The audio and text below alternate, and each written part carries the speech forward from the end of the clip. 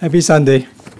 I want to express my appreciation to my chairperson and all the chairpersons actually for being very diligent. So what usually happens is that I will prepare the order of worship and I will send to all my chairpersons before Sunday, of course. And you know, they are very hardworking. They actually go through everything and they check the songs and the scripture and they can sort of figure out what I'm going to preach. So all my chairpersons would spend some time, talking about the main theme, following all the songs, because the songs, the scripture, even the video anthem are all selected along the line of the main theme of the anthem. The danger, of course, is that they would have finished the preaching by the time I start, So he has mentioned many of the main points that we are going to focus on this morning. But this morning, we're going to end chapter 7 and move into chapter 8. So I want to quickly go through what was taught last lesson. I thought last lesson was a very good lesson even for myself as I prepared for the sermon. We were at chapter 7, verses 8 to 12, and it was about regret, right? The Apostle Paul wrote a very severe letter to the Corinthians, and it was brought there by Titus or Titus. Actually, there are two pronunciation of that particular name. The correct one is Titus, actually, but in English, we always use the King James or the Anglicized version, and Titus sounds in Hokkien like spider. So, I'm going to use the word Titus. So the letter was brought by Titus to the church in Corinth, and it was a very tough letter, and people got angry and upset and what have you. And so we dwell on the issue of grief and regret, whether or not it is right to have grief and regret. And I mentioned how these days we are entering into an age without shame, without any sense that you should be guilty. And a lot of parents are told that you're not to make your child feel guilty because, this is a very different world. And I trace some of the thinking to in the 1960s, right, when the hippie movement first started, and some of you among us know what that is like. Most of you don't, because you guys are also very young. In 1967, the Summer of Love happened in San Francisco, and it was significant because that was a pivotal time in human history, because for the first time, everybody gathered together, more than 100,000 people gathered together to rebel in celebration of sex, drugs, and rock and roll. So all these big rock and roll stars, Jimi Hendrix, Janis Joplin, Jim Morrison, the Beatles, whole gang of people all came together. And so it was a declaration to the rest of the world that we don't want to feel guilty anymore about life. We want to do whatever we want to do in life. Who cares what our parents think? So it was a conscious decision to declare to the world that we have turned the corner. So it was significant. And so to understand this issue, we needed to trace the source of guilt. Where did this thing come from? Is it true to say that anything that causes regret and guilt or grief in our heart is a terrible thing?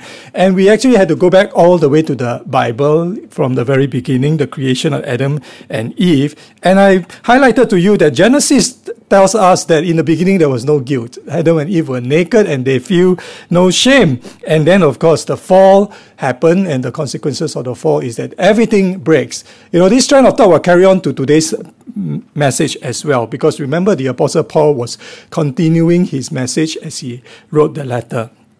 And so because of that, the human conscience after the first fall of man is like a broken kind of a compass or a broken watch. It is like somewhere there, but it's really very inaccurate. So if you were to live your life based on your own conscience and the way you think, then you will make a lot of mistakes, because your conscience is influenced by many things, like self-interest, by culture, your tradition, the race you are in, your upbringing, so many things. And so as a result, we often regret what we should not regret. Remember, I tell you that many often we ask the two most horrible words in the English language. Can you remember what are the two most horrible words in the English language? What if? We ask the question, what if? What if I marry a different person? What if I was born in a better family? What if I'm more handsome? What if I'm more pretty? You ask the question, what if? And then you get into grief and you get into upset. You feel upset and you think that, I regret because I was born in not so good a family, or I regret I married the wrong person. And I wanted to emphasize one more time, every single one of you who are married, you are not to ask the question, what if? Because Matthew 19 says that what God has put together, let what? Man not separate. or let not men separate, depends on how you want to put it. So there is no what if in a marriage, okay? So don't go and ask yourself, what if you marry Ah Seng or Ah Lian that you met last time? That's not what the Bible tells us that we need to do. And so the Apostle Paul says that this is called worldly grief. And in contrast to worldly grief, there's godly grief. And godly grief has to do with the glory of God, because at the end of the day, all sin is a result of being fallen short of the glory of God, as the Bible tells us. So it's not just a simple question of do and don't. Do this, do that. Don't do this, and you do the wrong thing, you sin. That's a very superficial understanding of sin. The correct understanding is that you're in the wrong place. And that's why God sought out Adam after the fall. First thing God asked was, where are you? Not what have you done, but where are you? Because as Senior Pastor Dr. Stephen Tong has emphasized, the positioning of Adam and Eve have shifted once they have sinned. And so that's really what sin is all about. And so you ought to have godly grief when you are away from God, because you have moved from the position that God has designed for you, a position of abundance, a position of joy, of peace, and all the fruit of the Holy Spirit that we are familiar with. And Paul says that godly grief must lead to repentance, and repentance then to salvation. What a wonderful reminder to us all. So it is not true that you shouldn't make your kids feel guilty. The question is, guilty about what? And godly grief is important. It has an important place in our life, because when our conscience is made right by the grace of our Lord Jesus Christ and by the power of the Holy Spirit, it will produce godly grief. But remember that at the end of the sermon, I reminded you that we are not to be stuck at the stage of godly grief or worldly grief or whatever grief there is, because the good news of our Lord Jesus Christ is deliverance, is always so that we are renewed again. And so that's the thing that you want to remember. And I point out to you that this is the favorite trap of the devil, to always make you feel guilty, to make you feel that you are not good enough. Revelation 12 says that he is the accuser of the brethren, and he accuses us day and night. So he's like the hardest working man in showbiz, right? In his business, he will accuse us day and night. And so we are to be very aware of it. And so we carry on to today's passage. There are two portions to it. The first portion ends chapter 7. The second portion open up chapter 8. There is a certain linkage to it as well, but I would like to separate it into two portions so it's easier for you to understand. Let's come before the Lord with a word of prayer. We thank you, O God, for leading us slowly but surely through 1 Corinthians and now 2 Corinthians. We do pray for a teachable spirit, whoever we may be, however successful we think we have been, however much a failure we think our life may be. Help us right now to cast all our burdens upon you, because you care for us. Help us to be teachable. Help us to be childlike. For Jesus Christ said, unless we turn and become like a little child, we will never enter the kingdom of God. Have special mercy on your unworthy servant. May the words of his mouth and the meditation in all our hearts and mind be deemed acceptable in your sight. For you are our God and our Redeemer. In Jesus' name we do pray. Amen. Now as we close Chapter 7, the Apostle Paul reflected further on the work that Titus have done. Therefore, we are comforted. Remember, Titus brought a letter that was very severe to the church of Corinth, and then had to report back to Paul what has happened. And Paul said, besides our own comfort, we rejoice still more at the joy of Titus, because his spirit has been refreshed by you all. He was sent to send this letter of rebuke, and he was clearly uncomfortable. It was a tough thing for him to do, because he was entering into a place with lots of problems and opposition. Remember 2 sermons ago, I told you that no ministry can be done without the help of the many. The ministry is not a ministry of the one, you know. Our Dr. Stephen Tong, our senior pastor's ministry, spans the globe, and he has hundreds of co-workers all over the place. The Apostle Paul had Titus, he had Timothy, he had Silas, Barnabas, a lot of different people who worked together with him. And here Titus was sent to a place of difficulty. And so it calls to mind the need for courageous leadership and participation by the servants of God in very, very tough situation. Dr. Stephen Tong points out that one of the key problems with the church today is the lack of exemplary leadership. What he meant is that if you want to look for managers, you can find many managers. Many people say, I can do this for you if you have a template for me. Where is the manual? Where is this thing? If you tell me what to do, I can do it. Now, these type of people you can find very easily. You throw a stone, you hit someone who is like that. It is very difficult to find a person who will step out and go to a difficult place, who knows that this is going to be a tough thing to do, who will forge the direction forward. And the church needs people like that. We do not want to stick our neck out because we don't have the courage to do the right thing. We lack the moral courage often because we would rather be quite safe. I had a very personal encounter of this in my own ministry. Other than pastoring the church, I also run Habitat for Humanity Singapore. And Habitat for Humanity is an organization that builds houses for the poor around the world. So we would send people to all over the places in this region to build houses. Singaporeans would go.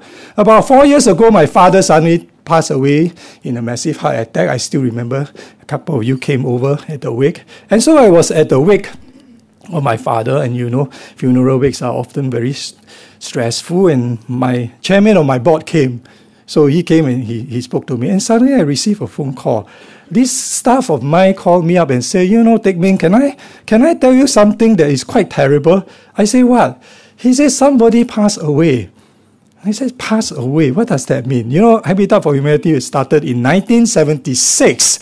So by now, that's like 41 years. Am I right?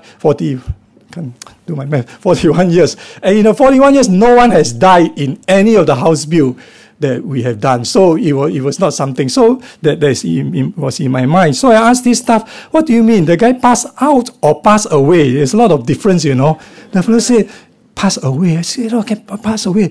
There's a 17-year-old boy who went to Kota Kinabalu to participate in a house build, and he died in the middle of the house build. And so there were a lot of shock in me because, my goodness, not only did the boy die, I am now the guy who is responsible for the first death in the entire history of Habitat for Humanity. And my father just died.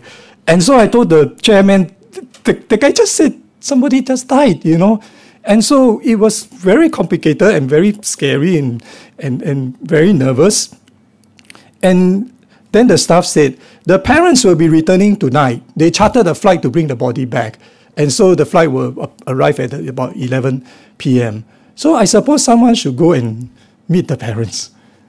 And so I said, okay, pass me to my second command. So, I had other staff. So I spoke to two of the second line command senior staff, and they already know the situation. So I told them that, look here, I'm in my father's wake and all that, the parents are coming back.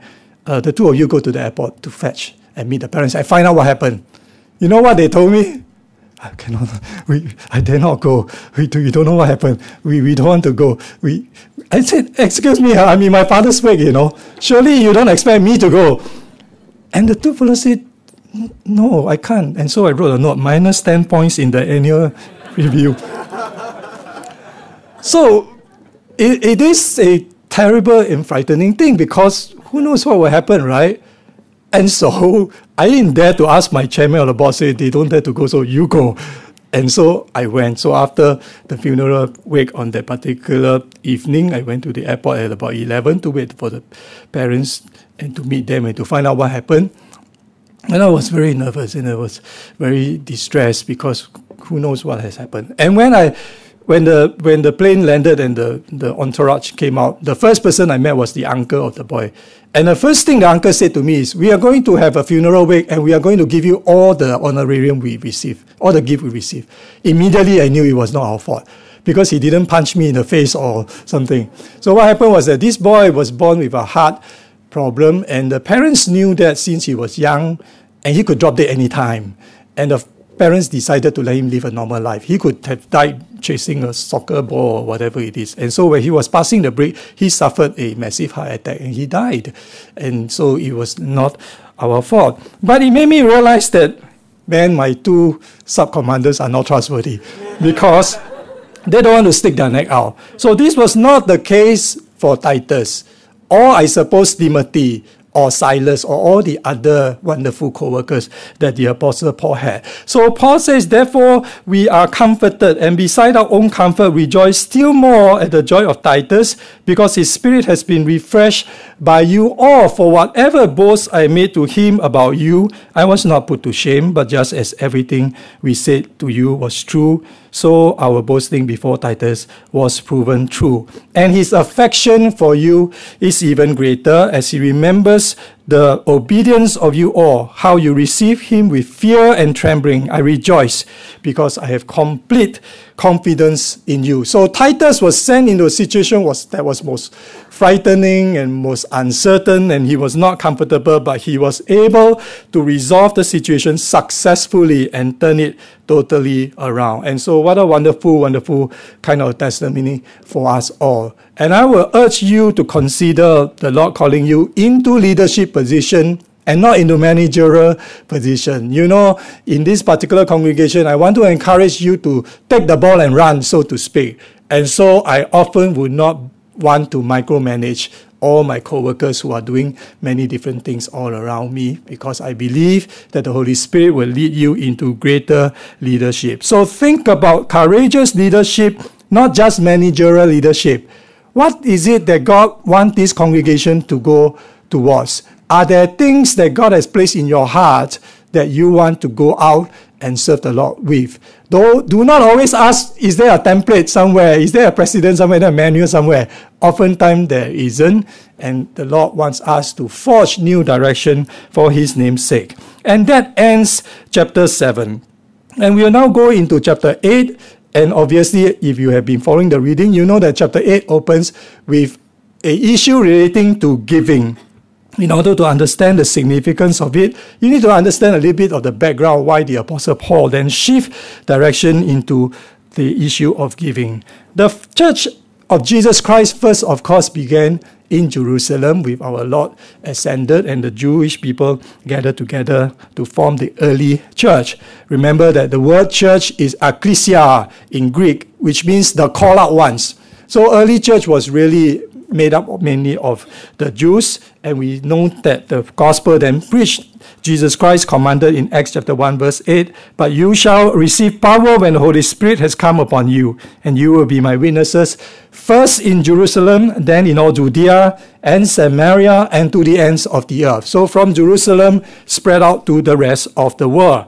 The Apostle Paul was the leading apostle to the Gentiles. Gentiles are people like you and I. We are not Jews. The non-Jews are called the Gentiles. And with his effort, Gentile churches grew very rapidly during the lifetime of the Apostle Paul. So much so that tension began to surface between the Jewish and the Gentile believers. So it's like you spread the gospel somewhere else, and these other people become much stronger than you, and they grew a lot faster than you. And so the Apostle Paul took on the effort to get all the other Gentile churches to help the Jewish poor in Jerusalem. So that was the background of it all. And the Apostle Paul did that, of course, in obedience to God's command to help the poor, to love the poor. But at the same time, there was a strategic reason. He wanted more harmony. So long as the Gentiles are seen to be helping the Jews, then there will be less complaints from the Jewish people. And that's how we come into the beginning of chapter 8. So let's go straight into chapter 8. The Apostle Paul then talk about Titus having been refreshed, repowered, re-energized, and the role that he's going to give to Titus is to do collection. And so he started off by talking about the collection of other people. We want you to know, verse 1, brothers, about the grace of God that has been given among the churches of Macedonia. So remember, he was the apostle to the Gentiles. So he go to many, many places. So in this case, he mentioned the churches of Macedonia, including many churches in Philippi, in Thessalonica, Berea. Philippi is where the book of Philippians was written. Thessalonica will be 1 Thessalonians, 2 Thessalonians. So for these two churches and the other churches around the region, it was not Titus that was sent. The book of Acts tells us that it's Timothy and Erastus were sent to Macedonia to do a collection for the poor in Jerusalem. So again, there were many different people sent to many different regions to do many different things. So this is a map of the Mediterranean Sea, and it's a bit far away for you. You may not be able to see it. But Corinth is somewhere in the middle where Greece is. Jerusalem is right here. So the other places are Philippi, and then Thessalonica, Galatia is over here. So different people were sent to different places to collect money for the Jewish poor people back in Jerusalem. So it was like a very strong team effort. And so the Apostle Paul used that as an opening example as he was writing to the church in Corinth, right? Telling them that you got to give to the poor in Jerusalem because the churches in Macedonia has already given. But it is the way the churches in Macedonia gave that forms the basis of this morning's sermon. Verse 2 says, "For in a severe test of affliction, their abundance of joy and their extreme poverty have overflowed in a wealth of generosity on their part." I want you to take note of all the words that I've highlighted in yellow. "For they gave according to their means, as I can testify, and even beyond their means, of their own accord." In other words, by their own willingness. And so you have a situation where the churches in Macedonia were clearly very poor churches, financially poor. And the Apostle Paul used the word extreme poverty. But at the same time, they gave beyond their means willingly, not being forced, not being threatened, not being told that if you give this money, God will give you back 100 times in return. None of these things. Willingly. Verse 4, not only that, begging us earnestly for the favor of taking part in the relief of the saints, and this not as we expected, but they gave themselves first to the Lord, and then by the will of God to us. So 4 verses describe a most unusual situation. Churches in Macedonia, extremely poor. So poor that they probably had problems surviving themselves. Second, churches in Macedonia, extremely generous. Not only generous, the Apostle Paul didn't expect it even, that they will go out and ask for the favor of giving. Please let us give, please let us give. The favor of giving. Please don't take this away from us. We want to give. And then from there come the abundance of joy. And this whole situation becomes a most startling revelation in these 4 verses. That you have very, very poor people willing to give. So is that the case? When we think about giving and we think about receiving, and we think about the poor, the general knee-jerk reaction must be that if you are poor, you probably will be desperate, isn't it? And if you are desperate, you probably won't give more. And so in the line of work that I do in charitable circle, we are often told that go ask the rich for money because, you know, they are rich. So they have a lot of money. They will give because they are very generous because they are rich. And don't ask the poor. It doesn't make sense to try to target the poor. And I cannot tell you how many consultants I've spoken to who tell me this, right? We segregate them. We target the rich because the poor will not give. Is that the case? I'm going to show you a video now. And this video is part of a social experiment, and you can find a lot of similar videos on the web, by the way. And I'm not a big fan of social experiment with hidden cameras, right? I mean, I don't like to watch those stupid comedy where they do something and then you become like an idiot because there's a hidden camera there and everybody laugh, laugh, laugh. Ha. On planes, they always show those kind of thing. I don't know why. It's like, one of the problems is that it creates a sense of skepticism, isn't it? The next time you want to help someone, you keep wondering whether there's a hidden camera somewhere. So it's not a good thing. But this particular use of hidden camera for this social experiment, to me, is a good thing because it demonstrates something. It is a situation of the poor helping the poor, particularly homelessness kind of a situation. Watch the video and you will see what I mean. Guys, what is up? Today I'm going to be hosting a social experiment. We're going to be finding out if a homeless person will go out of their way to help me out. If you guys enjoy the video, please share it, leave a thumbs up and subscribe. I'll see you very soon. Thanks for 5k. Hey, how you doing, man? Alright, mate, fine, thanks. Is there any chance you could show me how to get to Green Park? People have given me the wrong directions for like the past like 5 minutes. Is there any way you could just walk me down? Or... Yeah. Oh, thank you so much, man. What's your name? Matthew. I'm Jesse. Thank you, man. Appreciate it. Pret a Manger, Starbucks, just going up to them like, look, I'm homeless. I want to feed myself and all the other homeless people. Yeah. They were just giving me their sandwiches and food, and I just got taken to the soup runners. Were you homeless at that point? Yeah, I've always been homeless. Yeah, this is it, Green Park Station. It's nice to meet you. Nice to meet you, man. I've literally just got 4 quid I can give you, but thank you so much, Cheers, buddy. man. Thank you, man. Take care. Cheers. Yeah. Have a good day. Thanks.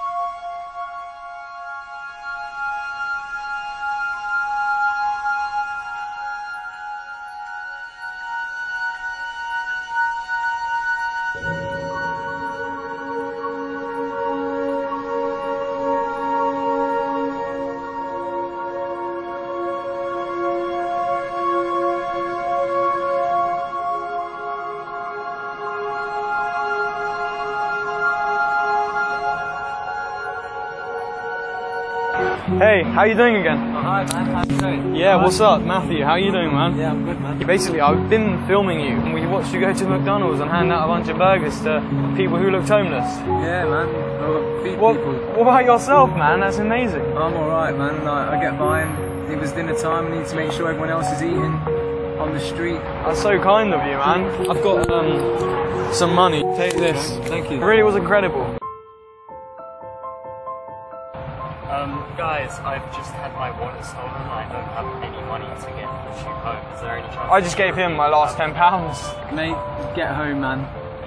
Sure. Get home, bro. I don't want to see you stuck, man. Like, So much, man. you'll end up out here like me, mate. It means a lot to me. Take it easy, man. Just gave him the £10, man. Yeah, man, he's gonna be stuck on the street, innit? We're still filming. We wanted to see if you would give money after you had just got money. Have you had any food today or anything? No, I've not, no. What, and that guy's not your mate? Yeah, that guy's in on it. What? Take the money. We're just so amazed that you just gave up all of your money just to help other people. Yeah, man, I can't believe that. Get yourself something to eat. Don't go and give that to other people, please. Thank you guys. So sorry. Because our original laptop is not working, so we are using the MacBook that Chrissy has. And apparently PC don't work well with Mac. All right. Anyway, what this video is supposed to show is a homeless person who was given some money by the guy who staged the presentation. And so after this homeless person was given like 4 quids, which is like £4, which is like $7. The camera followed him to try to trace what he would do with his money, whether he will go and buy drugs or buy alcohol or whatever it is. And in the end, the camera caught him going to a McDonald's, spending the 4 quids or £4 on burgers. Subsequently, he went to look out for 3 other homeless persons to give away the burgers to them. And then after he gave away all the burgers, he went back to the place and he sat down where he was begging and continued begging. And the cameraman or the young man who ran this social experiment went to see him and said, hey, you know, we didn't expect you to do this. So here's £10. Why don't you take the £10 and you go buy yourself some food? And then they staged another thing. After he gave the £10, another young man walked by and said, excuse me, can you help me? Somebody stole my wallet. I got nowhere to go. I cannot go home. And the guy immediately said, here, you take the £10, you go. And even the second person was a staged event. And they were like completely floored by this. And it was the most touching and amazing kind of a scene. And I encourage you to look out for more of this. In the internet, there are many people who do that. stage social experiment to see some of the thinking processes that we have are flawed. But of course, then you know, in all these social experiments, you have a lot of comments by many different people, and some of them say, this one is staged, cannot be real. Nobody is so kind, you know. And it is true that, of course, homelessness is a very complicated issue. A lot of homeless people are alcoholics, drug addicts, schizophrenia, mental illness, or whatever it is. And I'm sure not all of them will behave this way. But it remains generally true that people who are poor will help people more. There are other social experiments you see that cannot possibly be fake. One of them that I wanted to show you, but I thought it was a little bit too cruel, was a boy that was staged to be homeless on the street at 8 degrees Fahrenheit weather. That's very, very cold, right? And the boy was having a broken t-shirt and what have you. And I don't know how they do this, but the boy was on the street for 2 hours on the street of New York, begging people to help him. Can you help me? And he was literally shivering. So you cannot stage that kind of thing, you know. I think it will be a health hazard for him. He'll get hypothermia or something like that. And for 2 hours, nobody helped him. Everybody just passed by with all their big coat and all that. And suddenly one guy came and said, "Little brother, can I help you? What's wrong with you?" And then he said, "Oh, my parents abandoned me since I was 7 and all that." It's all fake, by the way. And the guy said, "Then you have my coat, you have my coat, you take my coat, and I give you money, you know." Us homeless people need to help each other. The fella who, after 2 hours, the first person to help this child was a homeless man. And he is willing to help this child, give him his jacket. And then, of course, then the camera crew appear and say, "Hey, you know, this is not real. You don't have to give him. And here's another $1. You take care of yourself." So there are many, many, many social experiments video on the web that you can go back and to look for yourself. Can all these things be real? I can tell you personally that it is true that the poor tends to want to help other poor more.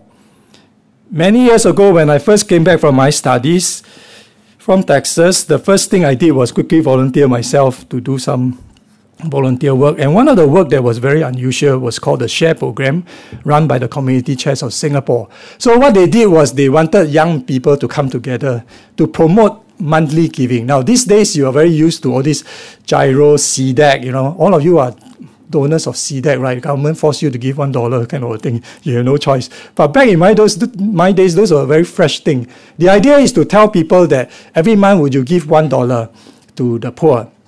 So that's called the SHARE program. So we were recruited as volunteers to go and promote the SHARE program. And we had a competition to see who can raise the most money.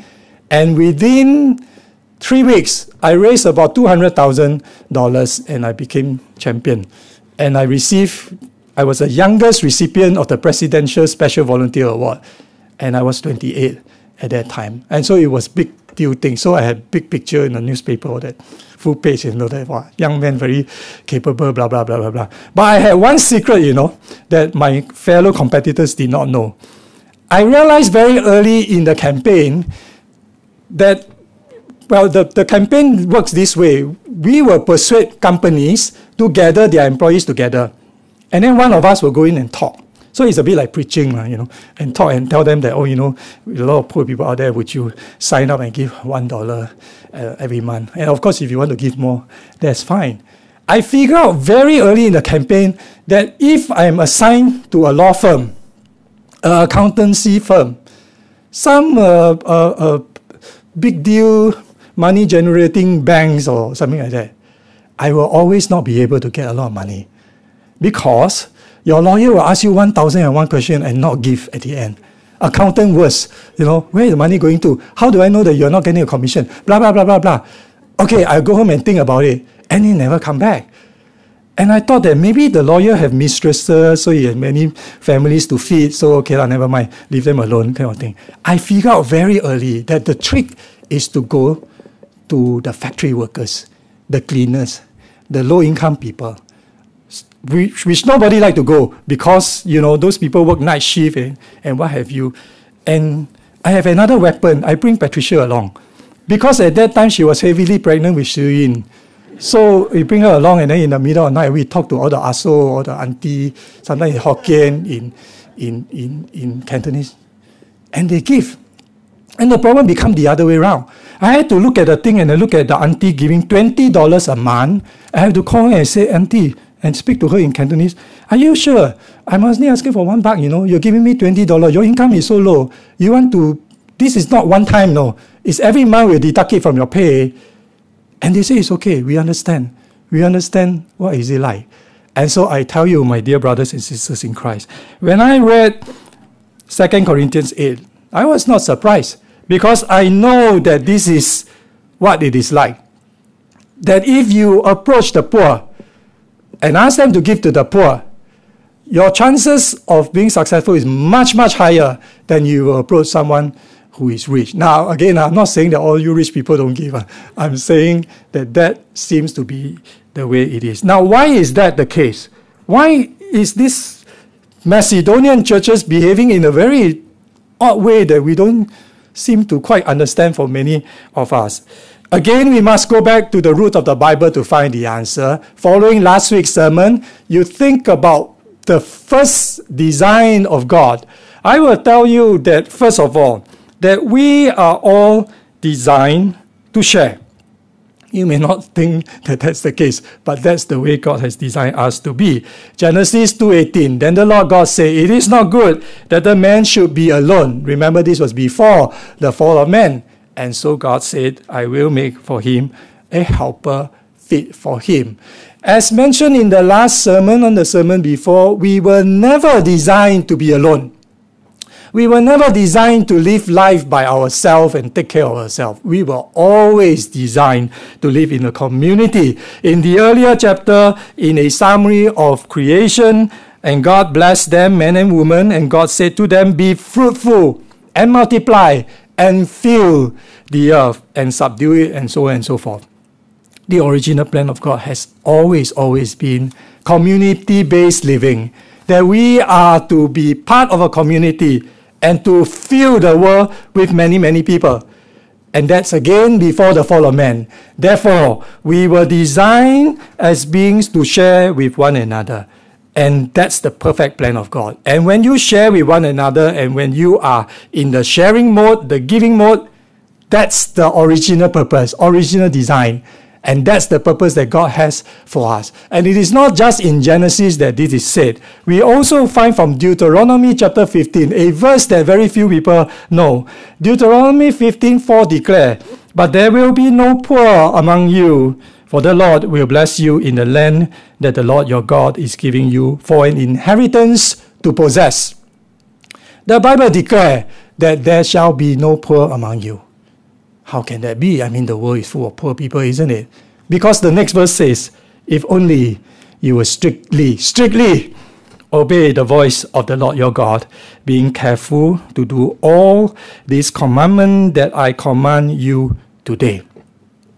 The Bible is telling us that by original design of God, we were meant to share, to give, to enjoy the giving process because we were designed as a social being. We were never designed to be alone, taking care of ourselves. But as I preached last week, because we have sinned, once the fall of man happened, the first thing that happened is self-interest, right? Adam immediately said, not my fault, the girl's fault. The wife's fault, always blame the wife. The wife immediately said, not my fault, the serpent's fault, always blame your pet. So from one to another, it's always about me. I preserve myself. And that impact has lasted all throughout the generation.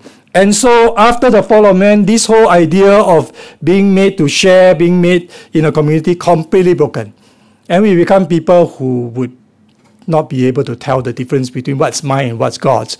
What should be the way I should find joy? What is where true joy comes from? Because now, from now onwards, it's all about self-interest. I want you to know that the Bible is very clear about one thing, and that is wealth is a dangerous thing. Now, in Reformed evangelical understanding, we are not ascetic, as I mentioned to you very often, meaning we are not telling you to sell everything you have or go and be a monk or go and hide in a jungle somewhere else. But there is no doubt whatsoever that the Bible paints a dangerous picture when it comes to wealth. And the most famous of the verses must be from our Lord Jesus Christ. When the rich young man came to see Jesus, what shall I do to inherit the kingdom of God? And Jesus Christ said, have you kept the commandments? And he said, yeah, I did it all my youth. And Jesus said, then you go sell everything you have. Because that's the one last thing that he keep holding on to, right? And then Jesus said, and the young man left very sad because he cannot do that. And Jesus said to his disciples, truly I say to you, only with difficulty will a rich person enter the kingdom of heaven. Only with difficulty. And as if that is not enough a warning, he added the next statement. Again, I tell you, just in case you don't get it, again, I tell you, it is easier for a camel to go through the eye of a needle than for a rich person to enter the kingdom of God. Now, a lot of pastors are very careful with these two verses. Because in case you offend the rich, better don't say too much. After that, they don't give offering, then your whole church have to close shop. So they try to interpret it differently, right? One of the more common one I've heard is, Jesus is not talking about the eye of the needle. You know, the eye of the needle is very, very small. In Jerusalem, there is this gate, it's called the eye of the needle. So in order to enter into the gate, the camel must lower itself and then sort of like slowly get through. And so a lot of pastors interpret this as saying that Jesus was not saying it's difficult. Jesus is saying you must be humble. So rich people will be quite happy. Okay, I'm quite humble, so you're right. Guess what? There is no such thing as the eye of a needle gate in Jerusalem. No. You go and Google it, you'll find. Because I tried to Google it, I was quite curious, quite interesting. Where is this eye of the needle gate? I keep trying to find. Thank our friend work for Google, so please go and thank your boss for Google. I try to find. You cannot be found. The fact is that it is something that somebody conjured up some time ago to try to make rich people feel happier. And from that time onwards, every pastor cling on to that very strongly. No! Jesus Christ is saying it's very difficult. Very, very, very, very difficult. Now, if those of you who are poor say, hey, I'm not rich, so it's not me. No. Because the subsequent verses, the apostle then asked Jesus Christ, my goodness, that is how in the world can it happen? Anybody know what Jesus said? Jesus said, with men, it is impossible. With God, everything is possible. So if you are rich, don't worry. But you need to know that it is difficult. Now, just in case you think that, it's not about me, it's about this other guy, this other guy. Not true. When we talk about wealth, I tell you, every single one of you sitting down here is a wealthy person, as compared to the sum average of the people out there. So please don't go and point at someone and say that it's about him. Very hard for him, okay, to enter the kingdom of God. It's not true. For Singaporeans especially, I say every single Singaporean is a rich person compared to the rest of the world. So it's very difficult for all of you to enter the kingdom of God. Why? Because wealth has a tendency to draw us away from the original design of God, right? Much of wealth is designed to make you feel good instead of make other people feel good. So I enjoy myself, I feel good. Not that there's anything wrong with loving yourself and enjoying yourself, because as I mentioned to you before, the Westminster say we glorify God and what? Enjoy Him forever. So please go ahead and enjoy that red wine, because God has made good things for us all. But of course, at this extreme, you are drawn completely towards selfishness. So sometimes things get very scary. So this is a picture of São Paulo in Brazil, a kind of a luxurious apartment built right beside the slum. I don't know whether you can see this or not, but there's this little blue color circular thing, which is like a built-in jacuzzi for everyone, every floor kind of a thing. And I don't understand how you sell a property like that, right? You sit in a jacuzzi, you look over the other side of extreme poverty. I mean, what, you can be quite happy in a jacuzzi? It doesn't make sense to me. But humanity has reached a stage that is completely nonsensical. Why? Because again, after the fall of man, what God has meant for good to us are all messed up. Wine is a beautiful thing. I'm not a great wine drinker, but I know it's a beautiful thing. But it can also bring about alcoholism, isn't it? And sexuality is a beautiful thing within a monogamous committed relationship. Most beautiful thing. But it brings about decadence, adultery, pornography, all sorts of things. So it's the same thing. Wealth, if used properly, beautiful, beautiful thing. And And in the theology of work, God wants us to create. God wants us to multiply and fill the earth. God wants us to be industrious, entrepreneur, to fulfill the potential that is given to us. So you will be wealthy naturally. And that's a really, really wonderful thing. But it can also turn around and have a situation where you become blinded to the needs of the people.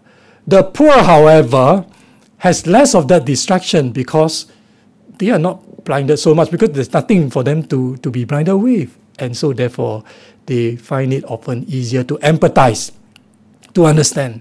The homeless, they know what being homeless means, and so they are generous and they give. So it's the case with the church in Macedonia. What are some of the biblical principles about giving? First of all, looking at the case that the Macedonian church has shown us, we know that giving is a privilege and a source of great joy. As your second responsive reading, and Hadi was mentioning earlier, said the Apostle Paul recalled as he was talking about giving to the poor, in all things I have shown you that by working hard in this way we must help the weak and remember the words of the Lord Jesus, how he himself said, it is more blessed to give than to receive. Now this is a quotation of Jesus Christ and not in the gospel. So you go and try Matthew, Mark, Luke, John, you cannot find this verse. Paul remembered Jesus said this, and so it's recorded in the Bible. It is more blessed to give than to receive.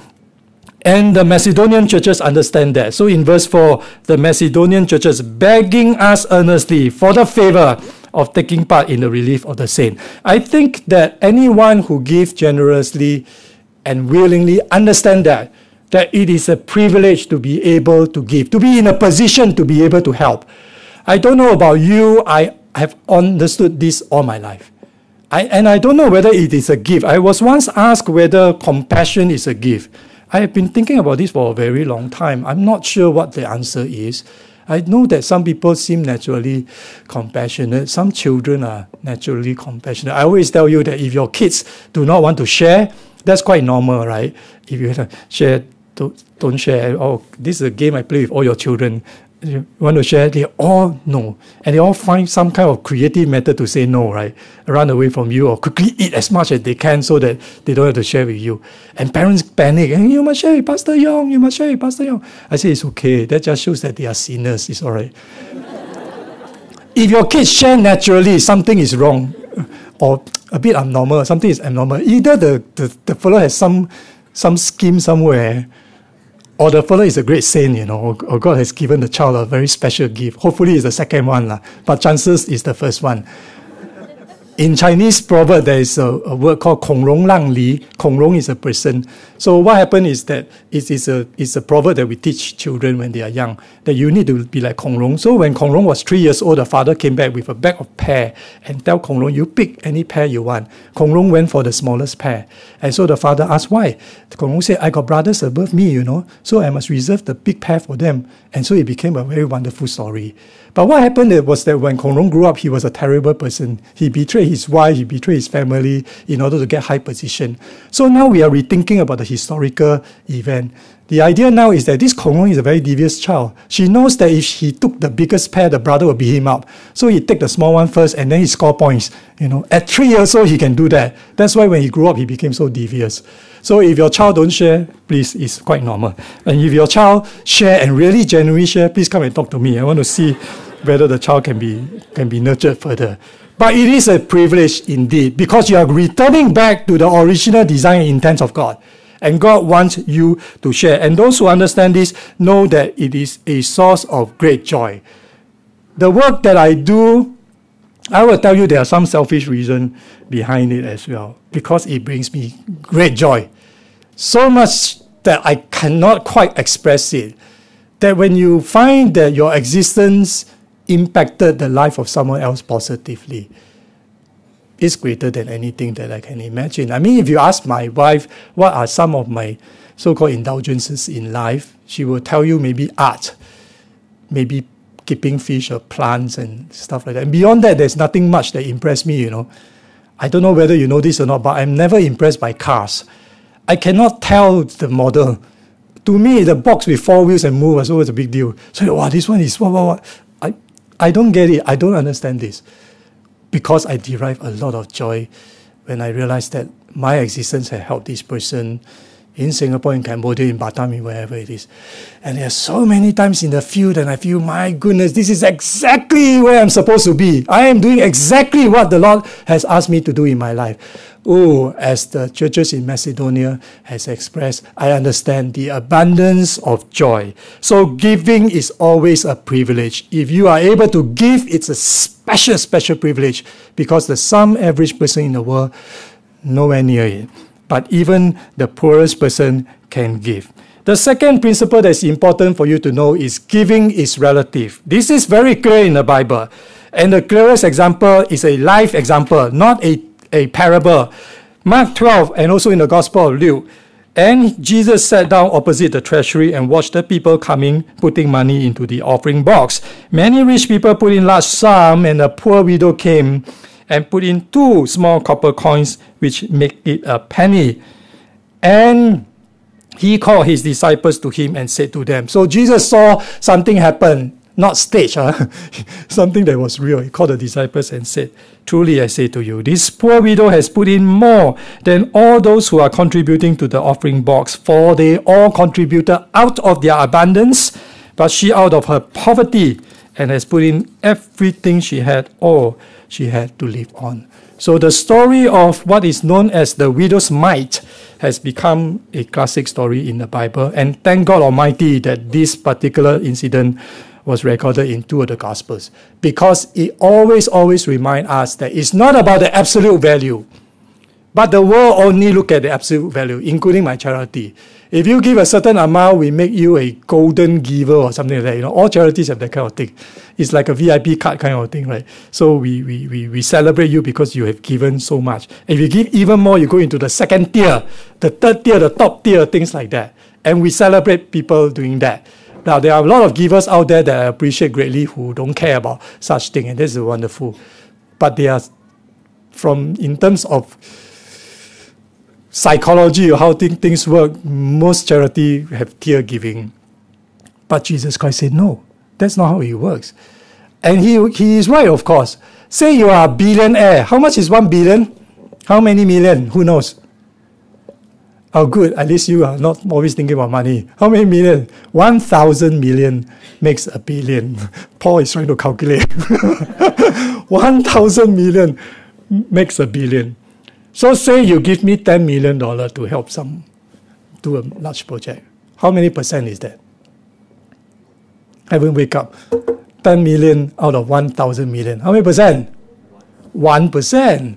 1%. From the angle of the charity, it's like 10 million. Are you crazy? It's a lot of money, you know. But from the eyes of God, this is 1%. No big deal.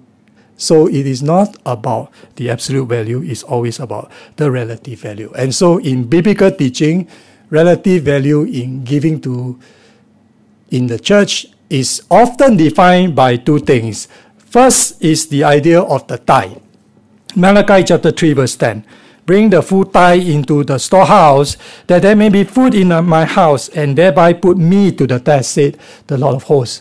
If I will not open the windows of heaven for you and pour down for you a blessing until there is no more need. So many churches and many church leaders focuses on the tithe as a requirement for everybody. So relative to your income, 10% of your income should be given to the church based on Malachi chapter 3. And so in Singapore, it's get very complicated, right? Because we have CPF and we got all this kind of thing. So people ask the question, hey, should it be net income or gross income?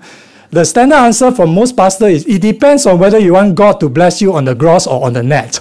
You know, so you go and decide on your own. And so a lot of churches put a lot of emphasis on this, especially the mega churches in Singapore. They will set up gyro stations so that you will gyro your tithe in. Why? Because they incur great expenses. Without your tithe, they will die, okay? So they preach about this, and this is a really serious golden rule. In the Reformed Evangelical Church, we also hold on to the tithe concept. But I must tell you, even though I'm recorded, personally, I'm not a big fan of the tithe because it's an Old Testament teaching, and teachers like John MacArthur Jr. pointed out that this came about when there was no taxation. It was a theocracy. So therefore, to then use this as a sort of golden rule is a bit risky. The better thinking process comes in the New Testament. We will approach this verse later, 2 Corinthians chapter 9, verse 7. The idea that the giving should be from the heart. Paul wrote, each one must give as he has decided in his heart, not reluctantly or under compulsion. So you say that everybody don't care how you're going to give me 1/10. That's called under compulsion. For God loves a cheerful giver. So I believe that the higher calling is not the amount or a kind of a relative percentage. The higher calling is a cheerful heart. So with a cheerful heart, with a willing situation, whether it's a tithe or not a tithe or beyond the tithe or below the tithe, I think that's what the Bible is calling us to do. So remember, it is a privilege, a great source of joy. It is relative. On the more hard side, giving is definitely a command in the Bible. And the Bible commands us to go back to how God has designed us to be. I have shared with you Deuteronomy chapter 15, the second part of the verses in verse 7 says, if among you one of your brothers should become poor in any of your towns within your land that the Lord your God is giving you, you shall not harden your heart, your hand against your poor brother, but you shall open your hand to him and lend him sufficient for his needs, whatever it may be. And subsequent verses say, lest your brother call out to the Lord against you, and the Lord will move and bring about vengeance for his sake. So if you oppress the poor and you don't want to help, the poor will call out to the Lord against you. And so in that sense, when I do fundraising, I'm actually quite happy and very thick-skinned. I will go and ask people for money because I'm trying to save you from the sin, okay? Because, and don't laugh, after this I'm going to talk to all of you, then you all, like Hokkien says, siam ka wei hu, once you see me coming, or run away. But that's the biblical teaching, that God, through us, He wants us to be channel of His blessing. And this is just one of the many, many verses in the Bible that tells us this. So giving is a privilege, brings us great joy. Giving is relative, giving is a command. And as Hadi said earlier, giving demonstrates faith in God. And we see this in our focus verse today. Paul, when he looked at how the Macedonians reacted, Paul says this, and this not as we expected, but they gave themselves first to the Lord, and then by the will of God to us. The giving of the Macedonian church came about because they were first of all committed to God. And that's the first source of all things, that they are right with God, and because of that, everything else fall into place. Therefore, if you say that you are Christian and you never give, you are not generous, you don't care about the poor, nothing seems to bother you, it doesn't bring you holy or godly grief, then this verse doesn't quite apply to you. For the churches in Macedonia, their relationship with God was made right first. And then subsequently, they demonstrated their faith in that way. And so as a result of that, the Apostle Paul sent Titus further to the church of Corinth. Accordingly, we urge Titus that he has started, so he should complete among you this act of grace, this act of collection for the poor in Jerusalem. But you people who are in the church of Corinth, you excel in everything, in faith, in speech, in knowledge, in all eagerness, and in our love for you. See that you excel in this act of grace also.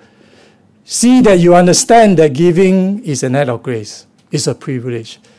Do better than before and give to the poor in Jerusalem. And I'm going to send Titus to you, and Titus will collect the offering. That's what the Apostle Paul says. So the question given to us this morning include this question. Do you excel in everything except giving? You know, when I read verse 7, I'm reminded of our church, Reformed Evangelical Church. We really are very good at many things, you know. We excel in faith, in speech, in knowledge, in eagerness, really. And we do excel, I suppose, to some extent, in love. I am not very sure whether we excel very much in giving, especially to the poor and to people who need our help. I mean, we are very good at studies, conferences, seminars, and all that. That's our thing, right? We are very good at doctrinal accuracy. So much so that anyone who attends the Reformed Evangelical Church will find it very difficult to attend other churches. Because you sit down, you listen to the sermon, immediately you can poke holes in it. You know? oh, this is wrong, that one wrong, this wrong, no, something is wrong with me. So I'm not happy. I must go back to listen to Patong or whatever, because we are very good at that. Do we excel in the other area? Are we missing something in this movement? In our Reformed Evangelical movement, we talk about the gospel mandate. This is the thing that our senior pastor is very strong on. We are called Reformed Evangelical, the evangelism. We go out there and we preach the gospel of Jesus Christ. And the Reformed part is our theology, Bible-based, the 5 sola, and then evangelical. So that's the gospel mandate. And we mentioned that, and I think that perhaps in world history, certainly our mother church probably hold the record as reaching the most people in the shortest period of time. Like 1.6 million people a year. All our evangelists go out to various parts of Indonesia, especially to preach the gospel of Jesus Christ. Is that all there is? We also place emphasis on a cultural mandate. This is something that our senior pastor is very strong at as well. Now I'm preparing his biography, and one of the things that I just added is something that's quite incredible. In 7 days, he toured 7 cities with 165 musicians and 4 tons of equipment, chartering a flight, flying all over the place. For what purpose? To play classical music. Not rock and roll, classical music. And he made the performance free. Admission was free, more than 20,000 people, Bandung, Malang, Samarang, all these various Indonesian cities that had never ever had classical music performance before. Our orchestra and our choir went there to perform all the Mozart and classical music. Why? Because Dr. Tong believes strongly that Christians need to promote cultural mandate together with the gospel mandate. But are we missing something? The president of World Vision USA, Richard Stern, wrote a book called The Hole in Our Gospel, and I encourage you to look out for this book and maybe buy it and read it. Richard Stern, being the guy who is in charge of a Christian charity, World Vision, analyzed the situation of Christianity today and asked, is there a hole in our gospel? When we talk about gospel mandate and we talk about cultural mandate, are we missing something? Is that all there is to it? And so he wrote this book to say that actually, as we preach our gospel, there's a hole, because we are really lacking at the care we ought to give to the downtrodden people of the world who are made in the image and likeness of God Almighty. And so I want to propose that we are missing one mandate, and that is the social mandate. Do we understand that Scripture wants us to go out there, not only to preach the gospel of Jesus Christ, not only to celebrate Christ and make him preeminent in all things, in all culture, but at the same time to uphold justice and to serve the poor in the social mandate? I don't know whether senior pastor will watch the video and then come and tell me, I never say there's a third mandate. But I think that Scripture calls us to do this. And when you look at this, you say, why is it so difficult to be a Christian? You got gospel mandate, you got cultural mandate, you must play classical music, blah, blah, blah. And now you tell me there's a social mandate. I can only tell you that this is the Word of God. Now, in today's sermon, if you cannot remember anything, there are many things that we talk about. Remember this finally, that it is our Lord Jesus Christ himself who said, it is more blessed to give than to receive. And remember that Jesus Christ cannot possibly be wrong. But this is the one verse that many of us don't quite believe in, do we? Because if we do, we will give a lot more than we receive, isn't it? But we don't. That is why Jesus Christ has always looked at us and said, you who are of small faith, because we don't have the faith to believe in the plain words of Scripture. May the grace of our Lord be with us this morning, and may we always, always remember, as Jesus Christ has said, it is more blessed to give than to receive. And may we be a channel of blessing to those who are around us, because they too are made in the image and likeness of God. Let us pray. We thank you, O God, for the word that has been written and the word that has been preached. We want to ask, O God, that you help us understand that there is a purpose for our life. That as we have studied the Bible for the past few weeks and have learned that you have made us ambassadors of Christ, that you are making your appeal through us, that you are making us channel of your blessing for the people around us.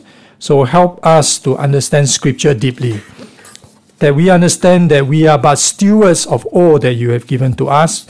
As Job said, we enter the world naked and we will leave the world naked as well. Help us then to be good stewards of all that you have given to us. Not only fulfilling the gospel mandate that you have given to us and the cultural mandate, certainly help us to look into the social mandate that we need to have. And in so doing, as the Scripture tells us, we ought to live a life that has an overflowing abundance of joy. Many of us are far away from that because we are weak. But, O Lord, we know you are strong. And exactly as Jesus Christ has said, with man it is impossible. With you, everything is possible. So give us the grace, as the Apostle Paul wrote, the privilege of knowing this abundance of joy, so that we will not live this life in vain. And when we shall see you again, you will say that we have lived well. And we will come in and have fellowship with you because we have been good and faithful servants. Bless us, O Lord. In Jesus' name we pray. Amen.